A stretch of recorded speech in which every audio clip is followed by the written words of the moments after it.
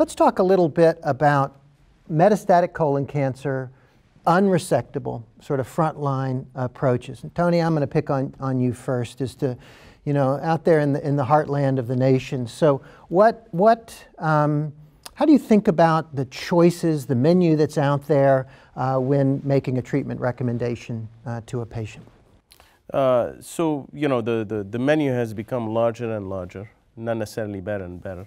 It's good as it is, and we certainly continue to try to improve upon it. But the first question is, of course, what backbone, what chemotherapy backbone? And, you know, for the longest time, we've understood that we have two chemotherapy backbones that are very similar. They're not the same, FOLFIRI and FOLFOX, and they both seem to be a reasonable first approach.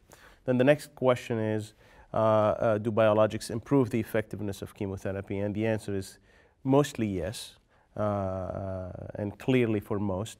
There are two options on the menu: VEGF, EGFR inhibitors. VEGF inhibitors, at least in the first line, bevacizumab. EGFR, we have two, panitumumab and cetuximab. And then we have these, as we started the discussion earlier, breaking down the disease from the get-go into the RAS mutated and the RAS wild type. And then you have the RAS wild type, BRAF wild type, and what do you do with these different patients? The RAS wild type, of course, you have BRAF wild type, RAS wild type. You have the option of starting with a VEGF plus chemo, VEGF inhibitor plus chemo, or an EGFR inhibitor plus chemo. The RAS wild type, BRAF mutated, little different group. They behave very aggressively. They have very poor prognosis. This is a patient population that may benefit actually from a triplet chemotherapy regimen plus minus bevacizumab. Let me jump in. Do you know this when you're making the frontline decision at your shop? Always? Yes. Or you won't make it until you know? Well, we try to essentially have this available at the first discussion whenever possible. So for most patients, it's automatically done by our pathology department. Yeah, I'll let you finish, but others, do you often know or you don't know? I think that's the problem, is that a lot of referrals from outside we don't know. So you have a patient who comes in with stage 4 disease, I don't know the RAS status, I don't know where the specimen is, and they want to get started right away. And they want to start today. Yeah, today. So I think that's a luxury that we don't have sometimes. So in those patients, not knowing the RAS status, I would probably use anti-VEGF drug plus some chemo backbone versus EGFR drug. But knowing that data will be very beneficial for us to make that decision. For example, if the patient was BRAF mutant, I agree, I would use triplet regimen. But and is there enough evidence that says if you knew RAS wild type that EGFRs are better in frontline or not? Or should you wait, or does it matter? Johanna? There's definitely controversy there, right? So we have two large studies, the FIRE3 study and the CLGB 80405, both of which tried to determine whether you should use a VEGF inhibitor or an EGFR inhibitor. Data is still totally up in the air. CLGB says no, FIRE3 says yes. Is there a specific population of patients that may benefit from an EGFR inhibitor in the first-line therapy? Probably yes, but I don't know that we definitely know who those folks are yet. But I think with some of the studies that we have that are coming and retrospective analyses in the studies that we've had, we're going to start to define some of these smaller patient populations. So do you know most of the time when you're making that frontline decision, or do you? Probably about 50-50, and what I've been coaching folks on is saying, okay, well, if you don't know it, but the patient wants treatment today, first of all, clinical trial, best way to go. You don't have a clinical trial, go ahead and start them on chemotherapy, but make sure that when you get that result back, it cues you in to think, oh yeah, maybe I need to change up therapy if I see certain things. Yeah.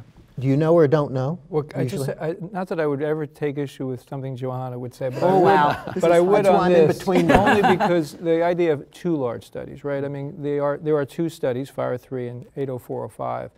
FIRE3 is of modest size. It wasn't powered to look at survival. It's supposed to look at response rate. There's no difference in response rate between the regimens, cetuximab and bevacizumab. 80405 is a large, well-powered study which shows no difference between those two antibodies.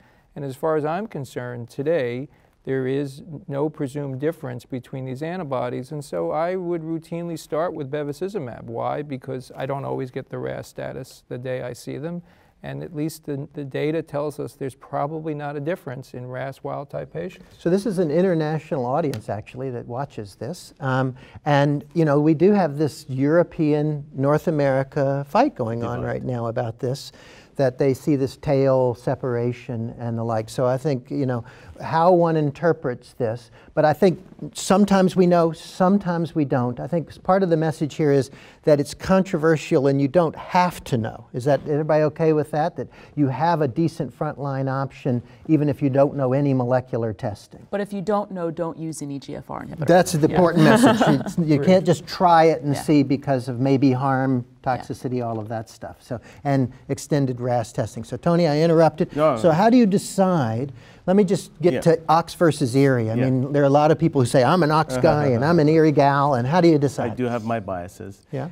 Certainly. But I personally think that they're relatively similar, and ultimately with a lot of options down the line, you know, this washes out survival in some ways. But my preference has always been to start with irinotecan in the first line, FOLFIRI.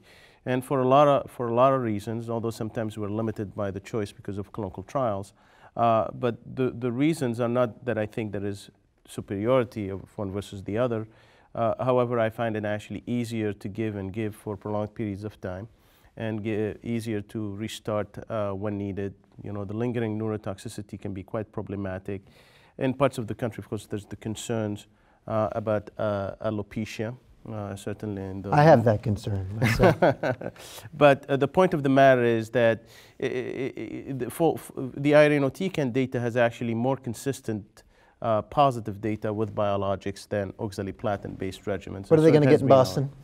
They're going to get either one. Yeah. So I'd say our group is probably evenly split between FOLFOX and FOLFIRI, and I probably would say my practice is relatively split because, as Tony alluded to, there are patients who object to the alopecia, and there are patients who object to neuropathy, and you know, because they're relatively equivalent, you try to listen.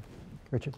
Well, I think I would, like at our place, we use mostly oxaliplatin-based regimen, not because I think that's better than irinotecan, but a lot of second-line trials currently going on in the US are irinotecan-based.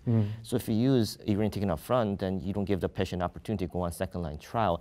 That's probably one of the main reasons why I would mostly use FOLFOX-based regimen up front. It's a terrible reason, but it's the same one I use, is that all our second-line studies, you burn them as soon as you start irinotecan first line. But if you're seeing a surgeon, which I'm sure you've done, I've done, and they say, I don't want oxaliplatin, you give them irinotecan. No question, no question, it's a choice. So we have...